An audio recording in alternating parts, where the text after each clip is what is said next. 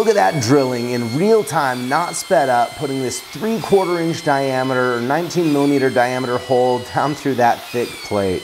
You're not going to be able to do that with a handheld drill or even with a standard drill press. And that's the power of a magnetic drill with an annular cutter. Hey, welcome to the shop. Today I've partnered with Evolution Power Tools to bring you this video. You've probably seen me use some of their tools that I've purchased in the past and been really happy with them. And so a huge shout out to them for making this video possible. First of all, let's talk about what makes a magnetic drill press great, right? It's basically a drill motor with a gearbox to make it spin at a low speed with high torque, and it's attached to a really powerful electromagnet and the rack and pinion to be able to move it up and down.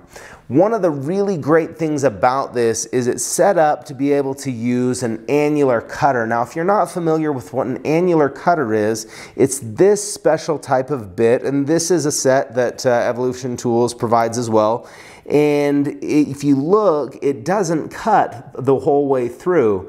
You know, if you're using a standard twist drill bit, you have to remove all of the material out of that hole as chips, where with an annular cutter, you're just removing the outer perimeter, almost like a hole saw, but much more rigid, much more accurate, and able to produce a high quality hole in a hurry, as you could just see. Now, if you do want to use a standard twist drill bit, you can put a drill chuck on a magnetic drill, and this one actually comes with one to install a regular twist drill, and that works really well too. And it also just gives you a lot of portability. A lot of times parts are so big, you can't even take them to a drill press, or it's just easier to take the drill press to the part than the other way around. So they're super useful for that. Now let's look at this particular one. This is their Evolution S28 magnetic drill. It has a 1 1/8 inch or 28 millimeter maximum diameter for annular cutters. So this is their smaller drill. They also have a larger version available if you need to drill larger holes.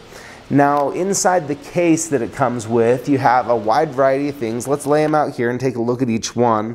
There's the drill. You also have handles to install into it, a drill chuck to use those twist drill bits, a coolant system to provide some cutting fluid down while you're drilling, as well as a safety strap in case you've attached this magnetically to the side of a piece of metal and you want something to hold it in place in case you lose power and it falls off of there. If you do decide you're interested in this or any other Evolution Power Tools, you can use the discount code TIMWELDS. That's something they've provided that'll save you a little bit of money. Let's go ahead and look at how we'd set this up. First of all, I just need to screw these handles in right here that are going to allow me to move this drill press up and down. Now, this gives you quite a range of motion just with these handles, but actually if you look on the back side, you can loosen this lock screw here and slide the motor up and down an additional track, and that gives you some range so you can have a lot of height if you're drilling with a standard twist drill bit and a chuck, or you can move it down low into a lower range if you're drilling with an annular cutter. So that's a really nice feature to be able to move the height in those two ways. Let's start off by setting it up to drill a standard hole using a twist drill bit. So I'll just slide the drill chuck up inside here and then tighten 2 set screws. This drill chuck, as well as the annular cutters, have 2 flats that are machined at 90-degree angles for those set screws to sit against, and I want to cinch those down good and tight. Now, once that chuck is installed, I can go ahead and install my drill bit, tighten it down with the chuck key, then position everything and turn on the electromagnet, followed by the motor, and then go ahead and just drill down through. I'm using just a little bit of cutting fluid that I manually applied here for this twist drill bit, and it is drilling through really well. Now, the speed for this drill, I believe, is right around 400 RPM, so it's a low speed for most twist drill bits, which is going to be just fine. It'll just move a little bit slower than you could if you were able to run at a higher speed.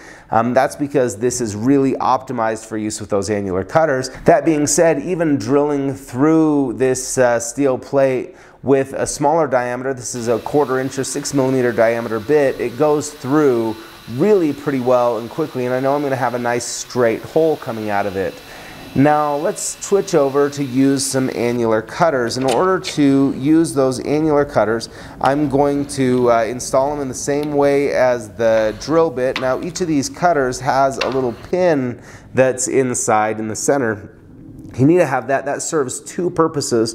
One, it allows you to line up the center of your hole with a mark or a scribe line, something like that. Also, there's a spring up inside of the drill that will press down to pop the slug that you get out after you drill. So you need to have those pins in place.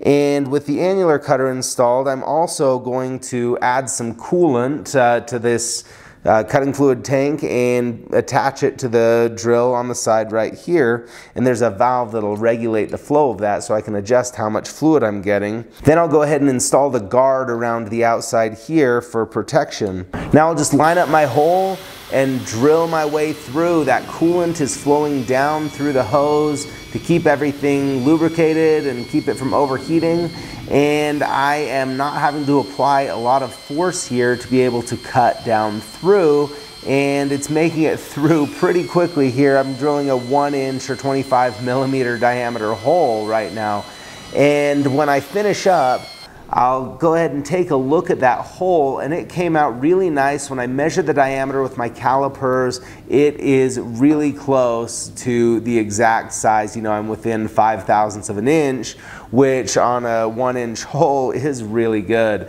Now, I did notice that I got these big long chips or a whole bunch of swarf that came off of the drill, and I am going to try to avoid that on this next attempt here. I'm going to go ahead and drill in more of a pecking drill motion where I'll drill down a ways, then release, and drill down some more so that I break those chips occasionally. And that seems to be working really well. It seems to be pretty effective here getting through these holes. So this works really well for all of those types of things. So let me give you the bottom line here. After trying this out both with twist drills and with annular cutters, I haven't used a wide variety of magnetic drills to tell you how it stacks up, but it did the job really well. You know, being this smaller magnetic drill, I was concerned about power, but it has plenty of power to be able to cut right through without a problem on this steel. I think that the adjustable height is a huge advantage to be able to adjust that in two different ways,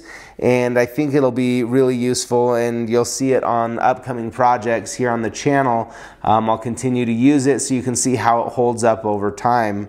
So once again, if it is something you are interested in, you can use that discount code TIMWELDS on the US or UK Evolution Power Tools sites, and it also helps out the channel a little bit. So thanks for tuning in today. If you learned something or enjoyed this video, let me know by hitting that thumbs up below. We'll see you next time.